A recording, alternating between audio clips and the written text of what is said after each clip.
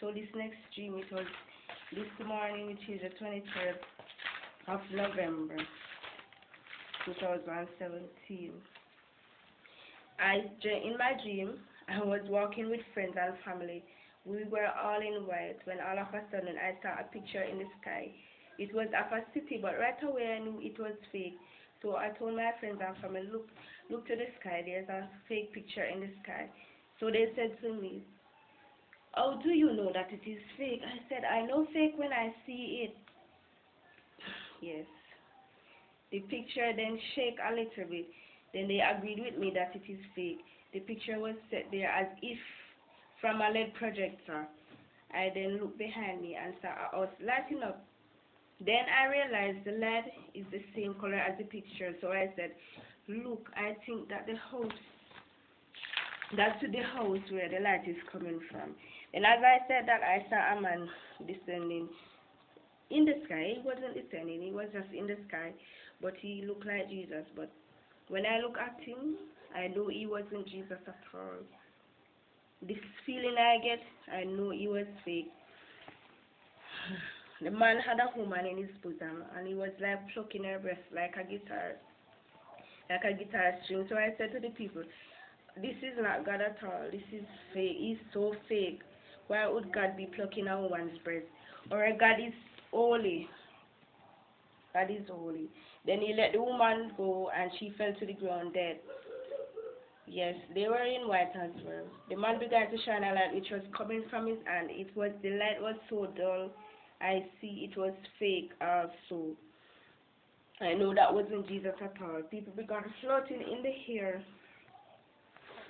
Yes, the fake Christ, like he took us up in the air. Then he said to my daughter, "Come, my child, you are going with your mommy to heaven." He was so fake. We began to smile, but deep down I knew it didn't feel right. So the fake Christ, now he accompanied us part of the way, then said to his angel, "Take them the rest of the journey." They took us not far away to a place which wasn't heaven at all. I realized it was a furnace where they were burning people, they were burning Christians, people of God. They were burning us alive. I managed to escape to safety, but then I realized I abandoned my sister and daughter to save my own self. I then went back and get them to safety too. The enemy couldn't stop me at all because I was covered under the blood of Jesus.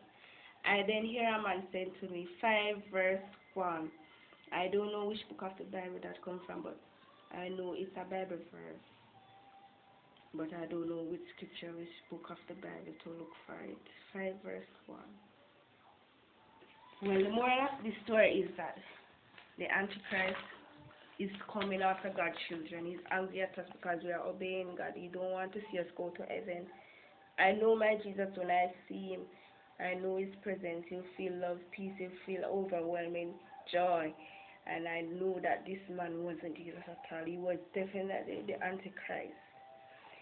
Yes, the Bible says, "My sheep know my voice when I call."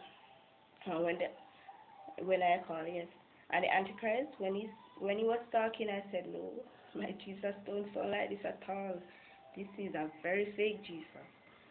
After I woke up, the Holy Spirit had said to me, he said, "The Antichrist will come and many will be deceived." So my dear friends, I'm asking you to repent and be careful of the false prophecies.